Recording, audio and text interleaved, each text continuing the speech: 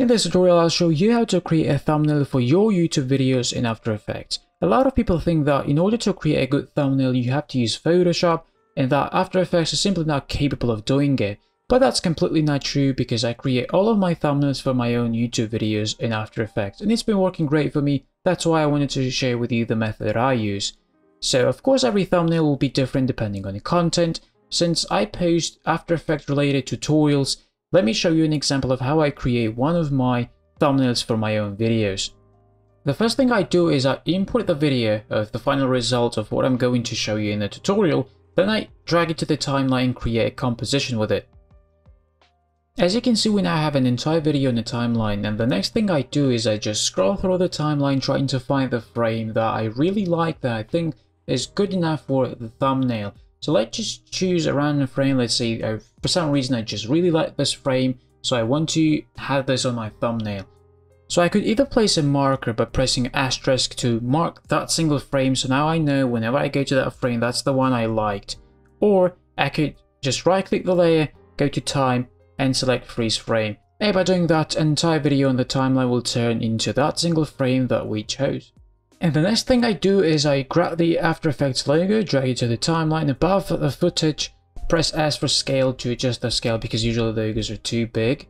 And once you adjust the scale, I like to place it to the bottom left corner. And let's add the stroke outline. I've shown that in my tutorials, even have a user presets already that I usually use. So let's just create this from scratch. Just for drop shadow, add this to the logo, set shadow color to white, opacity to 100, distance to 0, and softness to 200. Now let's search for simple choker, add this to the logo, and set choke matte to -10. Now we have a nice stroke outline on our logo. That's like a thumbnail industry standard nowadays, you have to have those outlines on things. So yeah. Now let's go for the text. Let's select the type tool, and for the text it's really personal preference. You can use whichever font you like. I personally like to use a thick and bold font so it's easier for the viewer to read what's on the thumbnail. So Integral CF Bold works just perfect. Let's type the text, and you can type something like keywords, so something that would highlight what's in your video. So in this case, this is a neon lines background, so that's exactly what I'm going to write. Neon lines. Let's press enter to go to the next line, and let's type background.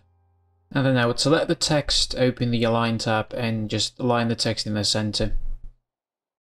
So again, depending on what you have on your background, you might not want to put the text in the center. Let's say if I had a logo reveal or logo animation here, I would not want to cover my logo, so I'd probably drag the text down.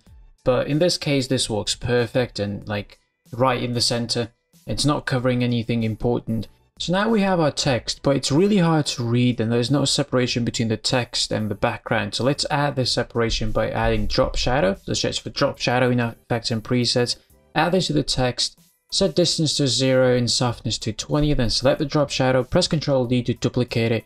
For the second drop shadow, set softness to 80, duplicate it again and set softness to 200. And now you can see how much easier it got to read the text, and there's clear separation between the text and the background. So that's without and that's the with. And if it's not enough, you can always just select the drop shadow number 3, duplicate it again, and create even more contrast and make it even easier to read. But make sure you don't go too intense on it because you might start covering what's on the background. So just try to go for 3 or 4 drop shadows at max. That should be good enough. And once I have main text ready, I like to add an extra keyword somewhere else, at the bottom. So I just select the text, press Ctrl D to duplicate it, drag it down, double click on it to change the text, and just add an extra keyword, so something that what makes the video special. So in my case, the video, this tutorial is about a looping background. So this is a seamless loop. So that's a special thing about the tutorial. So I want people to know what this is about. That's why I'm going to type looping and just adjust the position of it closer to the bottom. I could also change the color to better highlight the words by selecting the word, going to the colors and just changing the color to something that stands out. So maybe a bright orange. It has a really nice contrast. I think in my original thumbnail I even added a hashtag at the beginning. So think of it, let's say you could add like a no plugin there to let people know that this tutorial does not require any plugins. So I usually do that as well. And as you can see, this video already has a built-in background because that's the way I rendered it. But if say you didn't have it, I would just right click, select new solid, we'd call this BG, drag it at the bottom, then go to effects and presets and search for gradient ramp, add this to the BG layer. And then I would just select the colors that I think would match the scene well and give them a really dark shade so they would not be too destructive. But as I said, this video already has a background, so that would not really apply to this, but you can always do that at any point. And once you're happy with how this looks, like I would consider this like a good enough thumbnail that I would use for my YouTube videos. In fact, I have. So then you would just scroll through the timeline again, finding the perfect frame that you want to export as a thumbnail. So let's go back to that original keyframe that we've created. Press B and then press N to bring in composition start and end point to mark that one single frame. Then go to File, Export, and here you have two choices. You could either use After Effects built-in renderer that I do not suggest you do, or you can use Adobe Media Encoder, a software that is meant to be used as a rendering tool, and it has all of the formats that you would need compared to After Effects built-in renderer that lacks a lot of core formats such as MP4, but that's not the topic of this tutorial. I'm going to show you both methods anyway, so let's select the Add to Render queue first. You'll be presented with this, then click on the blue lossless word. Then you'll be presented with this window, click on the format and select JPEG sequence. You could use PNG sequence as well, but the issue with it is that the file might end up being too big for YouTube thumbnail to be uploaded. So I suggest you go with JPEG because JPEG generally has lowest file size and you will not have any trouble with uploading to YouTube. Also, there's no visual difference between the two, so just go for the one that has the lowest size. Then go to Format Options and select the High preset. Or you can go for the maximum and then click OK.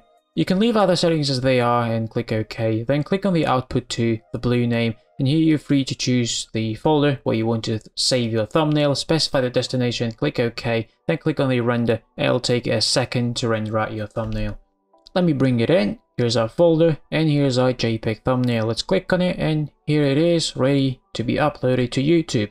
And now let's do the same using Adobe Media Encoder. Let's open up After Effects at the same composition, then go to File, Export, and add to Adobe Media Encoder queue. It'll take some time to open the Media Encoder. Also, you'll need some time to display your request here, just wait. And once it opens up, you can see that I have different presets here. You probably do not have those, but that's okay. Just click on the blue that says JPEG, or it might say something different for you. Just click on that word. Then you'll see this window.